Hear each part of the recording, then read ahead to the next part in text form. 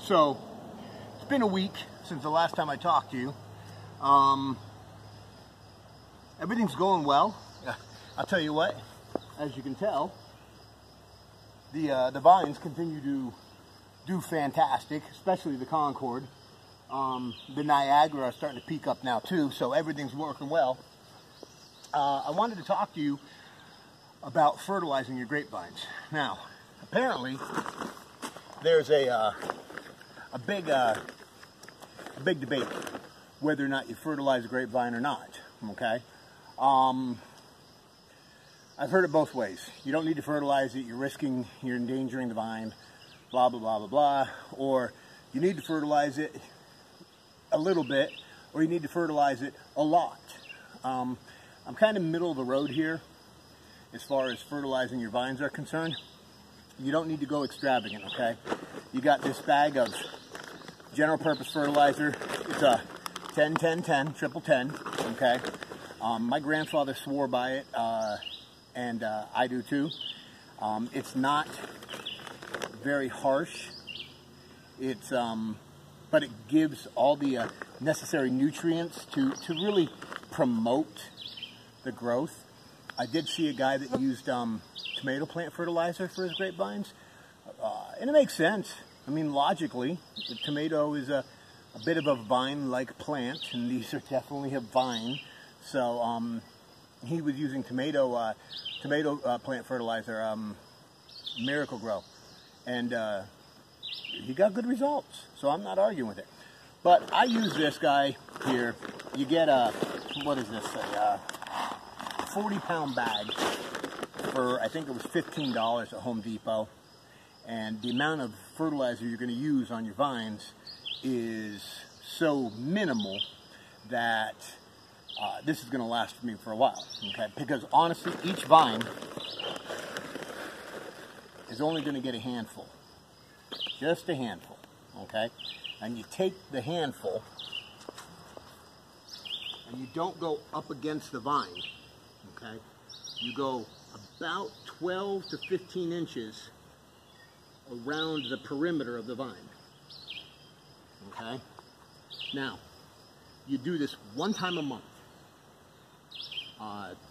Pretty much either the last day of the month, the first day of the month, pick a day of the month and then stick to that one time a month. Handful of fertilizer, about a foot away from the perimeter of the vine. You do that for all your vines. Gives it that little extra oomph. My results so far have told me that this is a good thing. This is how I want to do things. So I'm going to keep doing it that way. So I'm going to go fertilize the vines, and I'll be right back to you.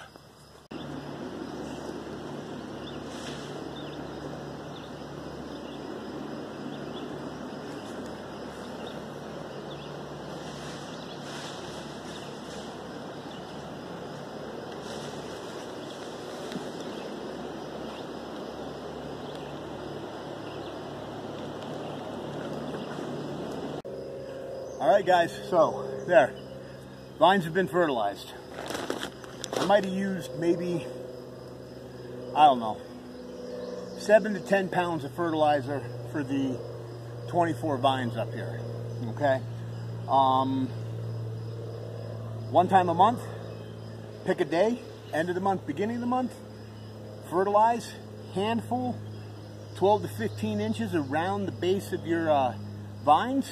There you go. So 15 bucks, maybe, let's say I use 10 pounds, that's 4 months worth of fertilizer. Honestly, pretty much the growing season for $15 fertilizer. And the results are looking pretty good.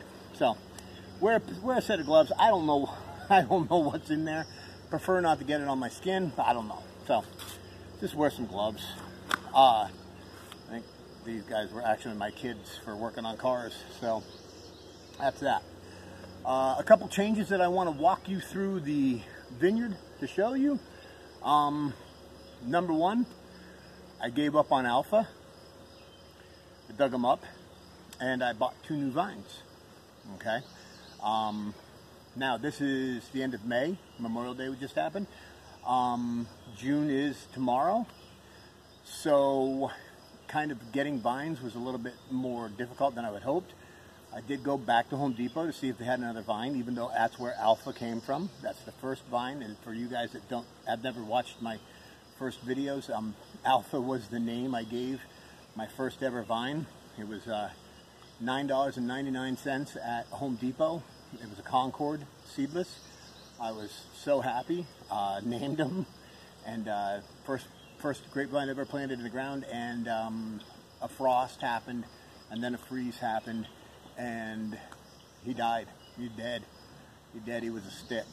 I did transplant him into some potting soil and put him on my deck in hopes that maybe, I don't know, maybe he'll come back. We'll see. Because I'm attached to him. I'm attached to my vines. But I went looking for vines. I had a hard time finding them. I actually found 2 vines to replace one of the Niagaras as well at Walmart for $5 per vine. $5 per vine. They should be on clearance by now, but they looked healthy, and they were both Concord. They had some Himrod and some Canadice vines, but I was looking for Concord specifically because the Concord had done well, and I did buy 2 Concord. So I named the one Wally and the other one Marty. I know, I get it, I'm corny, okay, I get it.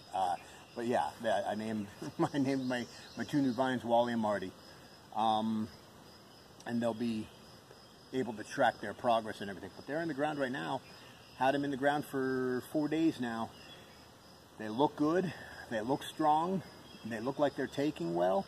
Just fertilized them for the first time, so we'll see what happens. Let's go for a walk around the vines, and I'll show you, a 1-week status update on how things are progressing. Okay?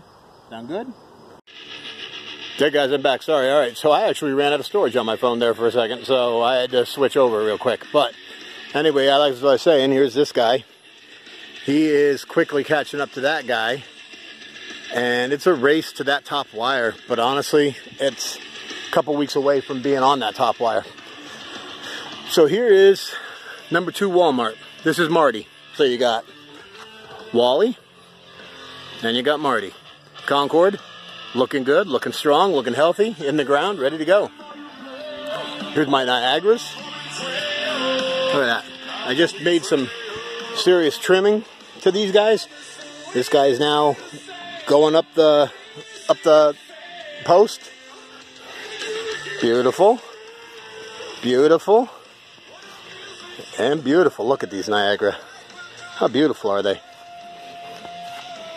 And then back here, more Niagara. Now these are the Burgess Niagaras, but he's coming in now. This guy here, who has been a stick for the longest time, now has this little bud down here. He's growing. Here's another Niagara. Weed, go away. Get rid of those weeds. This guy here, he's a stick. He's not doing anything. He's going to be replaced pretty soon. This one too. This is a cutting that I have in the ground to see if maybe he'll root. But this one here, I got a little bud there. And then this Niagara here, coming in nicely. Nice growing top right there. So, you're good. And then, my wild vines, my wild grapes, look at that. You see that? So the blossoms have now burst, and they are about to turn into little grapes. Some of them, not all of them. But these guys, and now I'm letting the tendrils go. See these tendrils? I'm letting them go so that they can grab a hold of each other and build the canopy. But this wild grapevine, he's fun to watch. He is fun to watch. And yes, I know it is a non-traditional trellis system, that's for sure. That's my bag of empty beer cans, because when you're out here in the vineyard, you need to drink some beer. Stay hydrated, right? So, all in all, guys, backyard vineyard coming along nicely, growing well, loving it. Marty, Wally, in the ground. All right, about a week from now, I'll update you again. Until then, Jay, Heavy Metal Vines, wishing you all the luck, hoping I'm helping you.